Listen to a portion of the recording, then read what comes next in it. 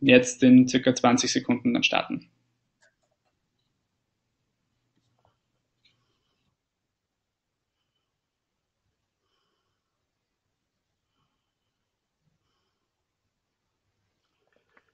Yeah, ladies and gentlemen, a hearty welcome to our today's AIES talk on the subject of Iran nuclear deal, objectives, obstacles, and opportunities.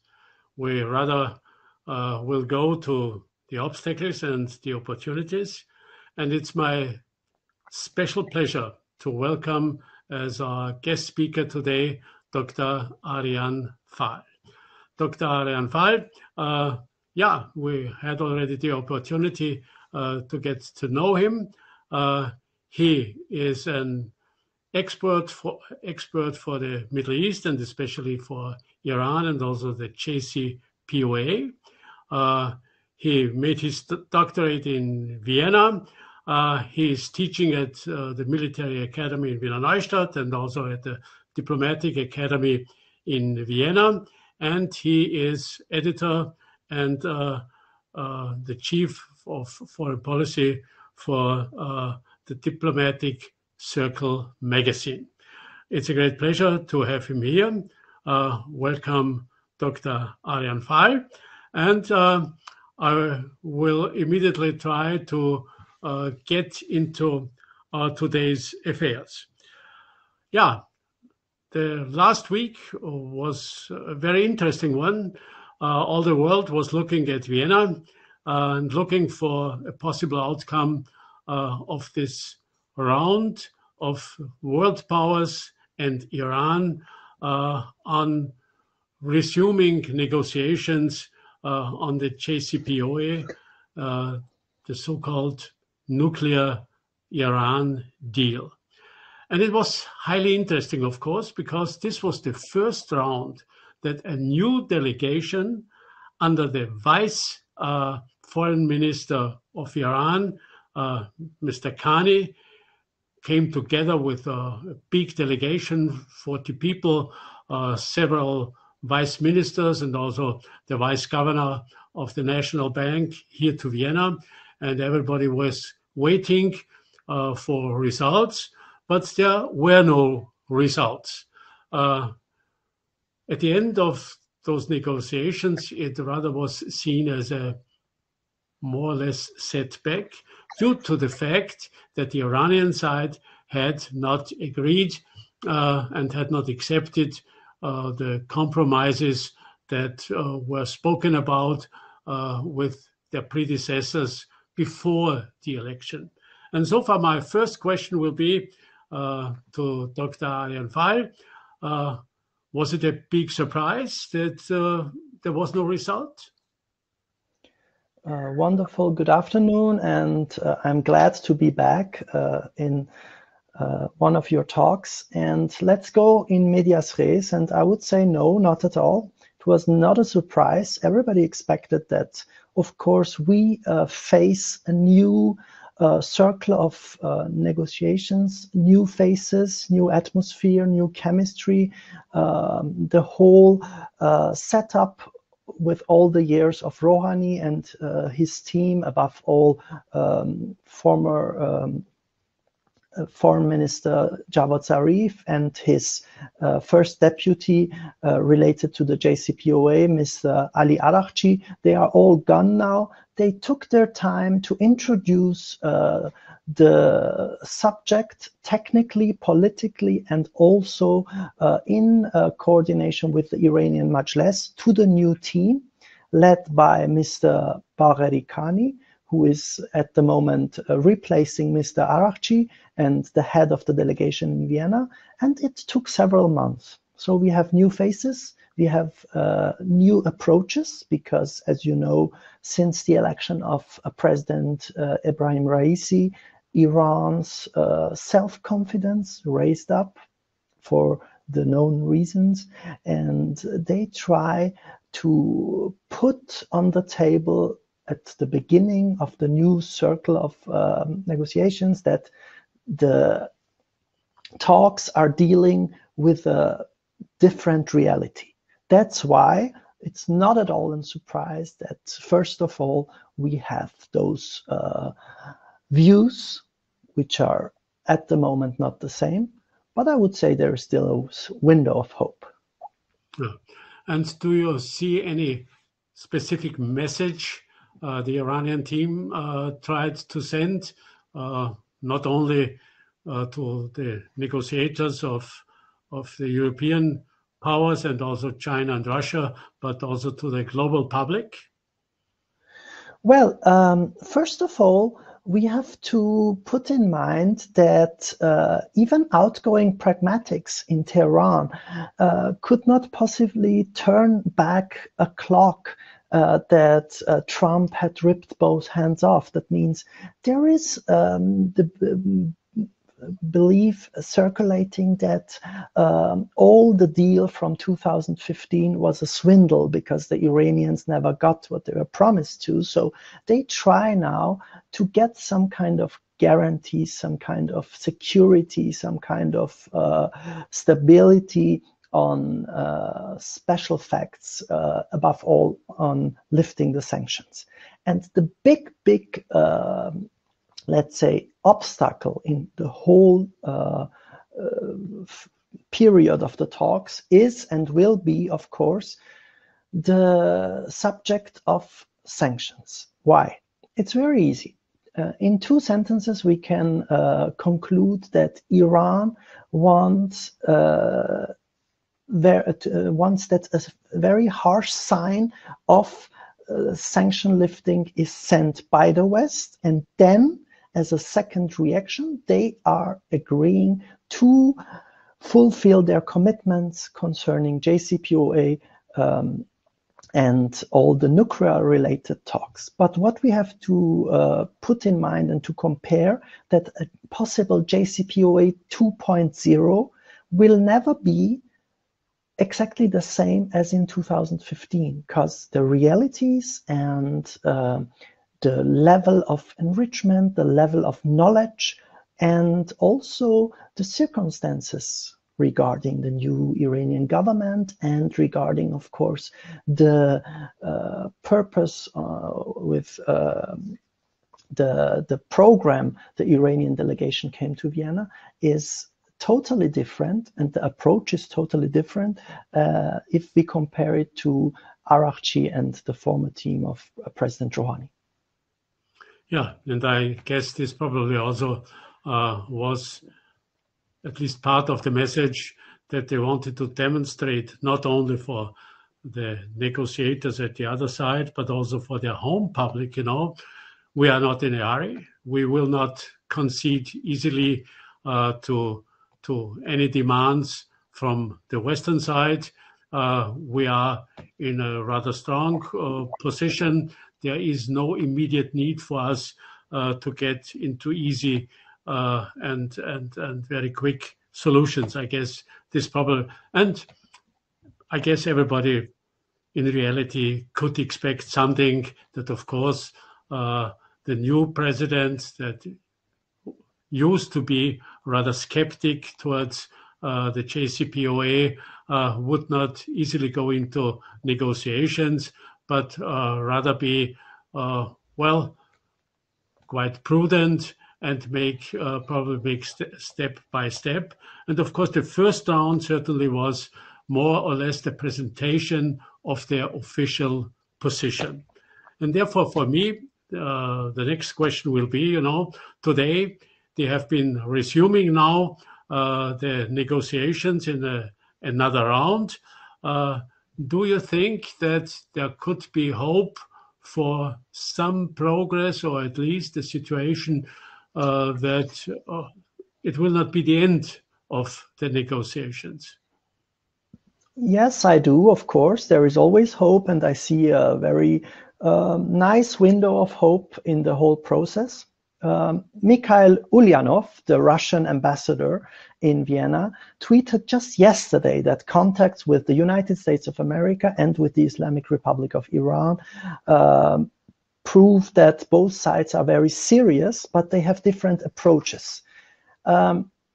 the window of hope is that they find a solution to get everybody needs in a certain package of a pretext. The Iranian, as you know, offered 2 different papers on this last week's talks of the 7th round of the nuclear talks.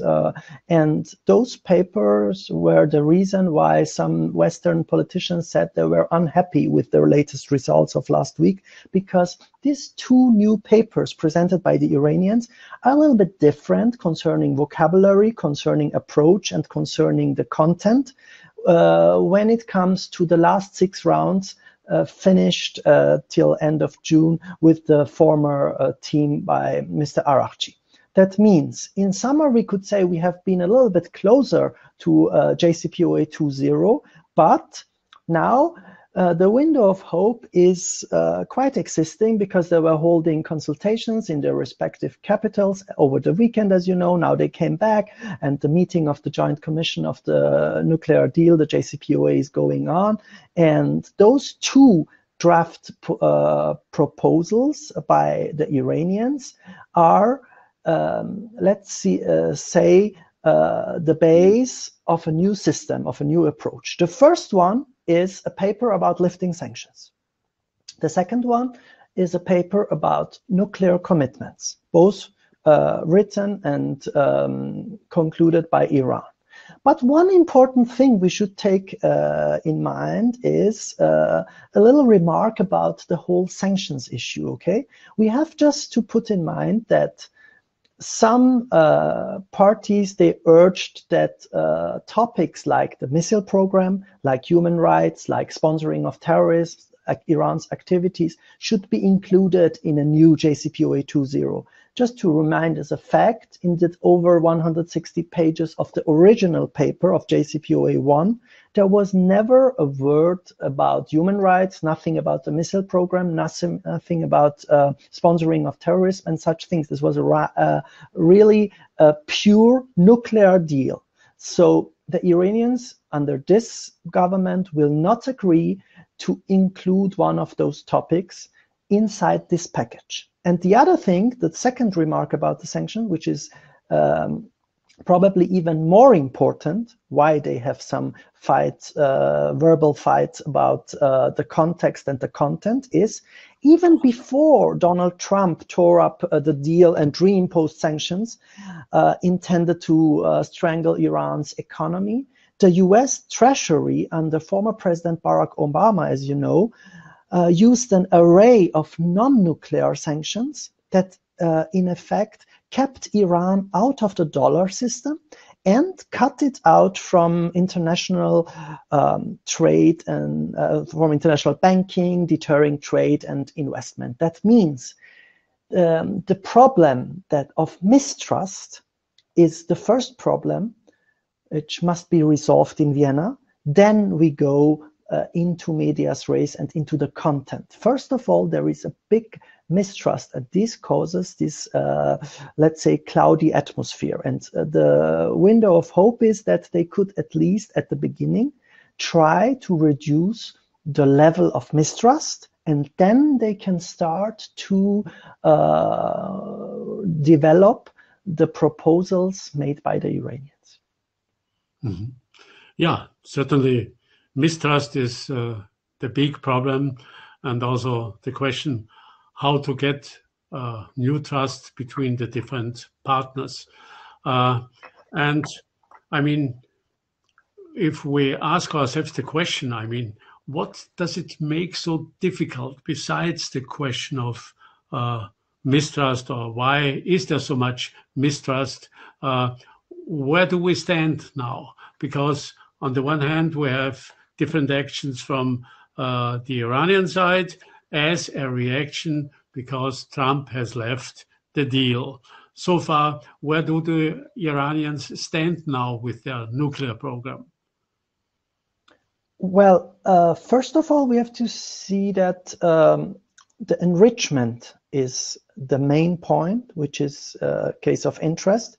They raised it from originally 4.5% to 60%, and also the level of centrifuges and the level of nuclear activities. But what is disturbing Iran the most is that the other part, let's say now the 4+1, former 5+1, they are not accepting one fact, which is always on the Iranian way of thinking, the main problem of this whole reason why they have to be here in Vienna and to have new rounds of talks. Iran fulfilled its commitments from the beginning of the deal in 15 reports, quarterly reports of the International Atomic Energy Agency, that means of the IAEA, from starting the French National Day, let's say July 14th, 2015, till 15 reports later, till 2019, the Iranians fulfilled all the commitments. That sentence includes that even after Trump decided in May 2018 to exit unilateral from the deal and from the origin, based on a UN security resolution, from the original 5+1 plus European Union, it remained only 4+1 plus European Union. The Iranians continued to fulfill their nuclear commitments like 1 year more than the exit of the US. And now, while we are approaching new negotiations in Vienna, the US just settled new sanctions, as you know, against Iran.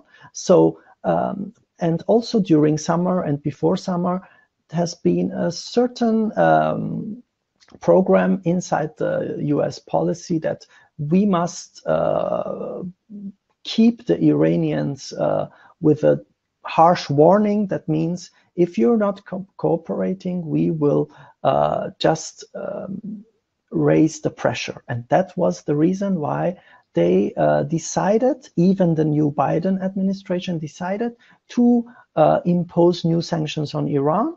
Not always nuclear related, also some are, since Biden took office in January, some of the sanctions are against some Iranian politicians, some against institutions, some against some companies, just with one aim, to show we still follow this path of we must keep the pressure alive.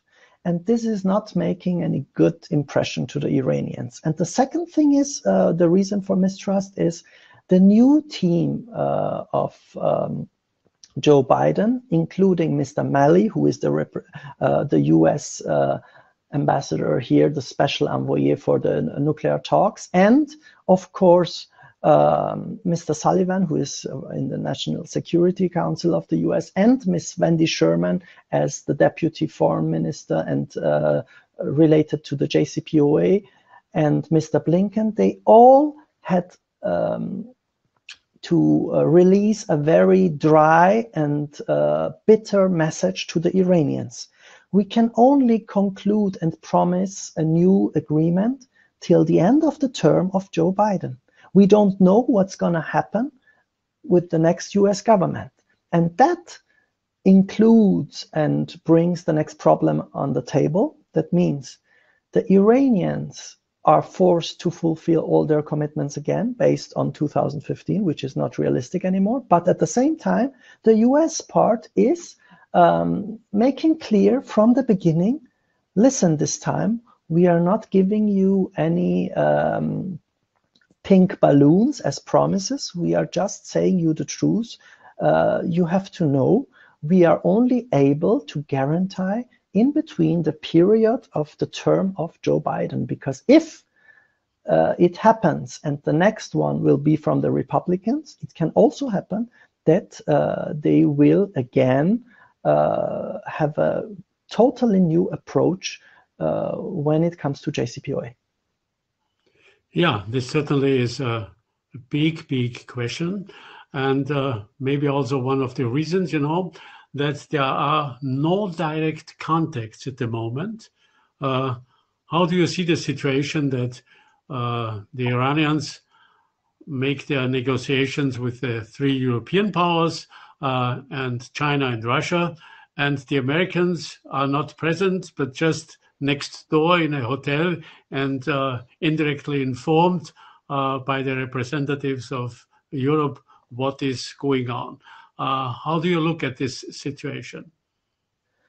This is a very bad situation. Actually, it was the same. We can compare it to when Iran and Saudi Arabia did not have any direct contacts. They always had some kind of message transferring between the Iranian and the Saudi oil minister in the OPEC. So it's the same now in JCPOA. It's never good in diplomacy when parts are not at the same table. But at least, and this is the window of hope and the positive point, we always try to find the full part of the glass of water, not the empty one.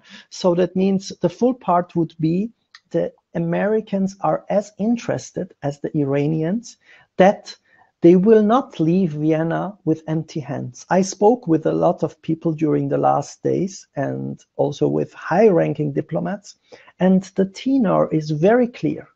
They really are not here to waste time. This is something I really believe in, and even if they say Iranians are wasting time, that's not like this. I give you two examples as a proof.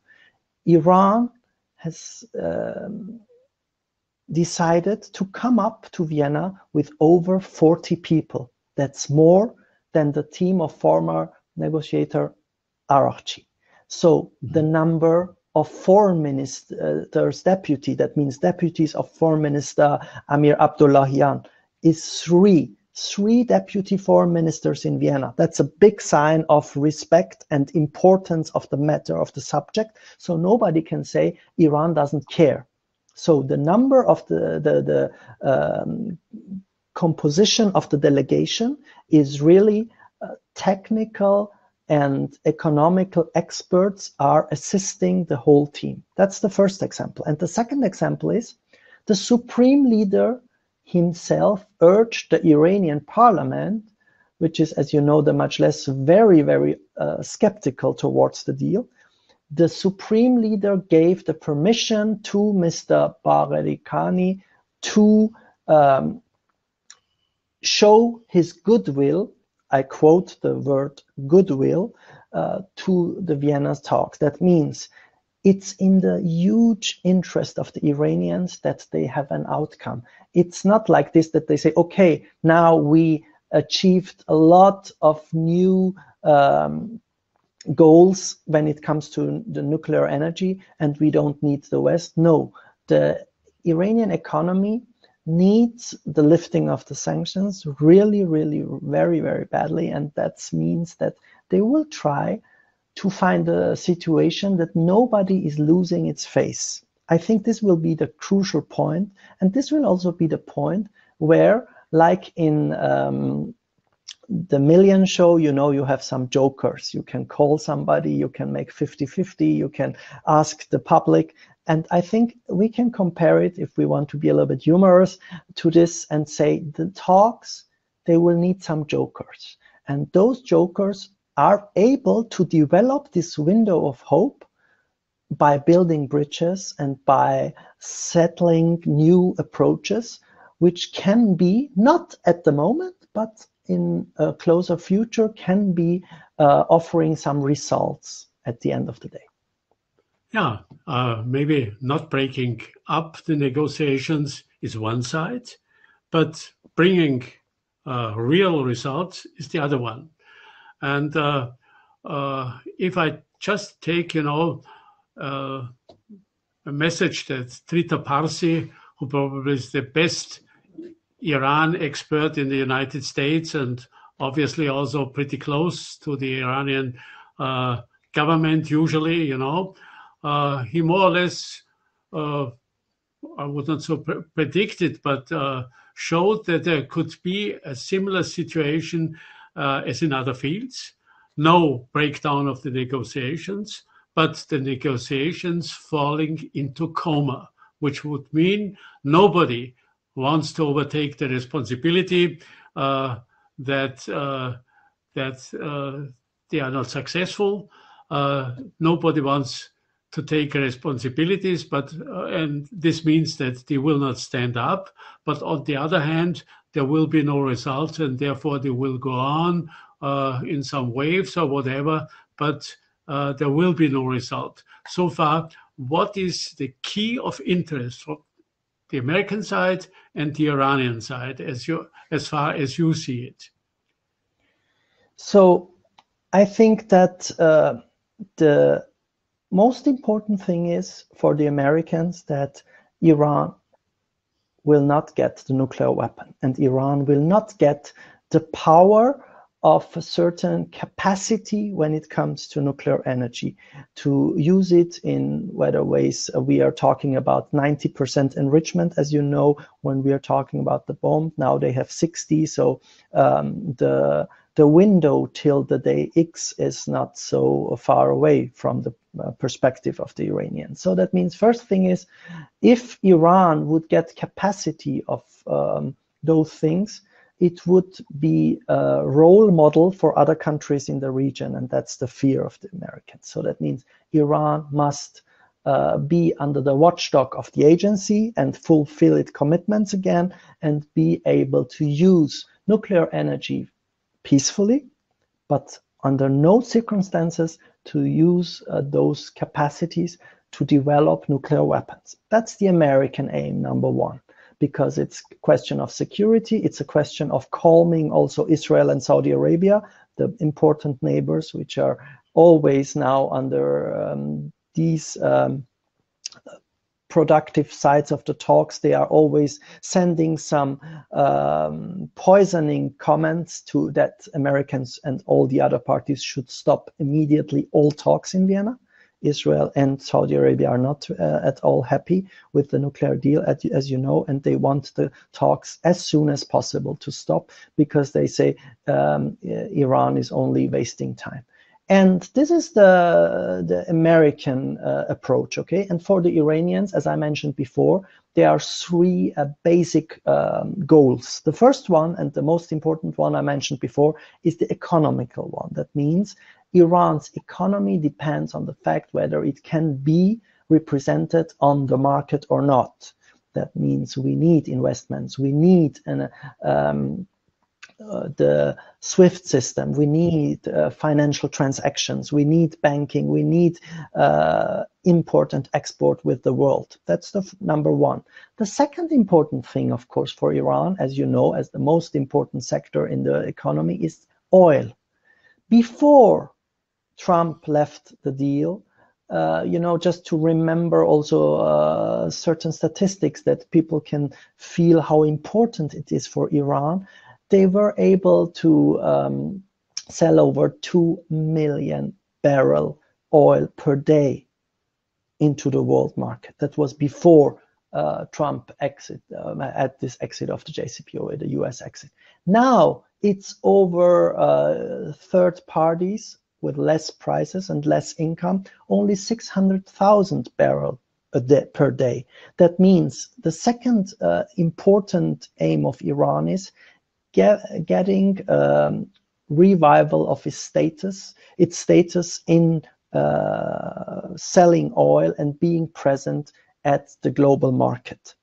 And the last and also very important aim of the Iranians is, as you know, whenever something gets wrong in an international issue, you can see social problems inside Iran.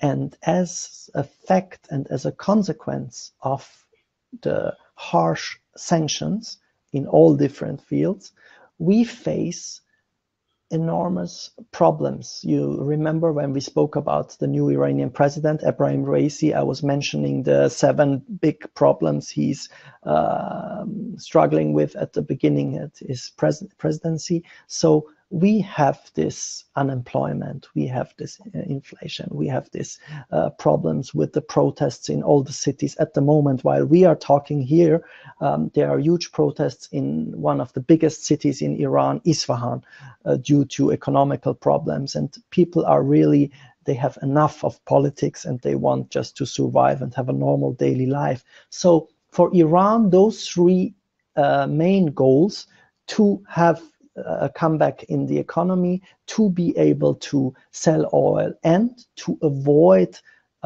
protests and a development that could be difficult and dangerous for the regime itself. That's the important approach Iran is sitting on the table here in Vienna. And maybe you allow me one last sentence about this. That's also the reason why people say, what is the big problem when it comes to the elaboration of the next step in the talks? The biggest problem in elaboration and procedure is Iran says, first lifting of the sanction, then we fulfill our commitments. The Americans and the other parties say, let's do it step by step. We give you something, you give us something. And the Iranians say, no. This is a procedure question. So we have to make a division between the procedure and the content. We have also disagreement when it comes to procedure. And this is a technical thing, which is basically very important when it comes to chemistry. If our chemistry is better, we are rather able to find solutions, if the atmosphere is better, for technical problems and procedure problems. Yeah, and there's a lot of questions the Western side does have for the Iranians. It's not only the question of enrichment, the 60%, it is also the question of the centrifuges. It is also the question of Fordo, because Fordo cannot be controlled from outside because it was constructed underneath the earth. And therefore, of course, this is an opportunity for Iran to make developments that cannot be controlled by the Americans or the Israelis or whoever. And insofar, there is a lot of questions, and maybe also those different questions and also the different sanctions might offer some opportunity to have some progress. But my more or less last bigger question is, if we look now to our own interest from the European side, what is the European interest? I mean, why are we negotiating this question so much, although it used to be more or less a difference between Iran on the one side and America and Israel at the other side? Well, it's very, very easy to explain, because it's in the main interest of Europe that there is a stability in the Middle East, as this is a turbulent time when it comes to 9 or 10 different problems in the region, starting from the Lebanon, going further to the Israel and Gaza problem. And when we go back to Yemen and to Afghanistan and Iran and Saudi Arabia, Pakistan and India, when we go further to Iraq, to Syria. So there are lots of huge, big problems in the region, and there is no need for another one. And besides, JCPOA was for the first time a project, a multilateral project, pushed by the Europeans to show how peacemaking through dialogue is possible. And here I want to just go on with what I mentioned earlier about the jokers. And that's why also it's very important for the Europeans to be present at the international scenes, at the diplomatic parquet. It's very important that we have a look at the two jokers. At the moment, as you know, we have two jokers in the whole behind the curtain JCPOA talks. One is Oman with Sultan Haytham, who is following the same path as the late Sultan Qaboos. That means being a mediator. He was very, very successful to get his profile, because everybody thought when the late Sultan, who was in Oman in power for about 50 years, it will be very difficult for the next one to get the same charisma and the same influence and power when it comes to problems like JCPOA and being a mediator. So Sultan Haytham, His Majesty, was very successful to install himself as a very reliable bridge builder. over the talks and over the weekend, all the parties talked to Oman. I'm aware of this, so this is not a secret. I can speak it out here right now. And Oman was urging all the parties for the peace in the world and for the benefit of the results to a little bit focus on the wording, focus on the approach, and focus on the goal in mind when saying no about something. So Oman urged people not always just to say first no, take it or leave it, but to change the approach into let's see what we have in common and let's start to work from there and let's develop the mutual interests. And then let's put aside step by step the obstacles. This is the one joker, Oman. As you know, the Foreign Minister Antony Blinken and also Wendy Sherman had a lot of talks with Oman, also President Biden, and even Wendy Sherman was sent to Muscat lately to discuss Yemen and JCPOA in person. That shows how much Oman plays a role as a mediator. The Iranian delegation exchanged opinions and approaches with the Omanians, and it was very clear that they have the power, the reputation, and the goodwill to be able to influence all the parties for the sake of the talks. This is the joker number one. The second joker, which is not at all in the media and also successful because the jokers always can only be successful if they work behind the curtains. Without press, you cannot Google them and say, okay, he said this and she said this. No. Second joker is Baroness Catherine Ashton, the former head of the European Union's foreign policy and now the chairman of the Wilson Institute in Washington, the European chair, and she's also in the House of Lords, as you know. She is one of the most influential and most important advisors to the Queen when it comes to foreign policy, and she is very, very good with Joe Biden. So she has contacts to all the important key players of the Americans when it comes to Joe Biden, because he was at that time of Obama when Lady Ashton was in office. He was deputy president, vice president of the United States. And she's also very common with Wendy Sherman, with Mr. Antony Blinken, and of course with the Iranians. The Iranian hardliner regime, they have a special respect for Catherine Ashton. And that's why she saw always the JCPOA as her personal baby. That's what she wanted to be in the books of history in 100 years. The European Union, back to your question, what is the role of the European Union? The European Union achieved a real good, peaceful deal, a multilateral deal based on a UN resolution that a problem which concerns the whole world can be resolved with the help of European Union through dialogue. And Catherine Ashton was asked to be behind the curtain, not in any official position, just to remind that what is the purpose and what are the benefits of this deal. And I guess this joker can also be very helpful because the Iranians are glad that she wrote some comments on American newspapers like the Washington Post and others about the status quo during summer, and before in January she wrote a piece about JCPOA. So what I want to say is Oman and mediators and helpers like Catherine Ashton, and let's don't forget John Kerry, who was the mentor of Antony Blinken and who is now for the representative of the United States for climate change. As you know, he is also involved. There is no week where the US team is not calling John Kerry, asking him for advice and asking him for his opinion concerning approaches. As you know, when this Sherman was his deputy as deputy foreign minister for nuclear affairs, she is still the deputy of Antony Blinken, also for the nuclear affairs. So that's what I said at the beginning. Chemistry, 80% of the deal and the success of a JCPOA 2.0 will depend on atmosphere, chemistry, and trust.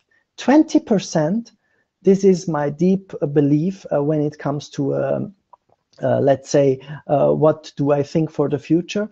20% is the content and the real technical details. First, we must agree that we want a deal, then we can agree on the details of the deal. Yeah, thank you very much. I mean, if we look at European interest, of course, it is absolutely clear. Europe cannot have an interest that its whole neighborhood is unstable. We do have troubles in the East. We do have troubles in Northern Africa, quite some instability.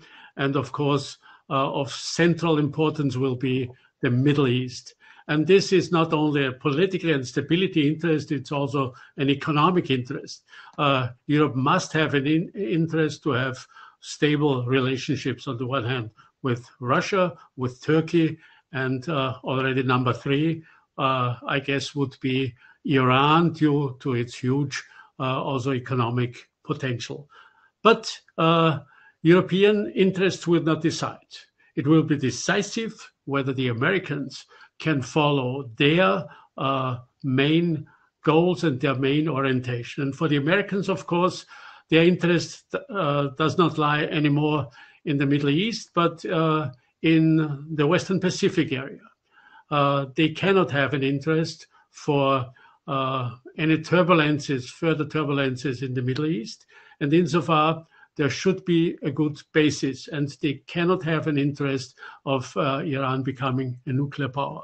And on the other hand, for Iran, of course, not only people, but also the administration is looking for a normal economic life and business. And therefore, obviously, there still is quite some hope that these negotiations can be successful.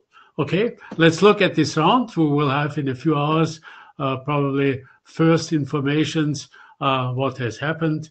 Expectations will not be very high from our side, I guess. I rather think, that maybe people will show a little bit more flexibility, but there cannot be big, very specific results. And let's hope that negotiations will go on. I really want to thank you, Dr. Arian Faal, for your expertise, for your readiness to be with us. I say thank you. And I also want to say thank you to our audience. This probably will be our last AIES talk before Christmas. So far, I wish you very nice holidays and a very nice switch into the new year, hopefully without any problems with COVID-19. And I'm looking forward to meet again in 2022 with new challenges and with new answers for all those challenges. A heartily thank goodbye. you also very much. Thank you very much also from my side. Pleasure, like always. Let me also wish you the best for Christmas and the new year, and hopefully we will witness soon better news about JCPOA and about problems in the world. Thank you. Thank you, Dr. Arian Faal, and all the best to you. Thank you.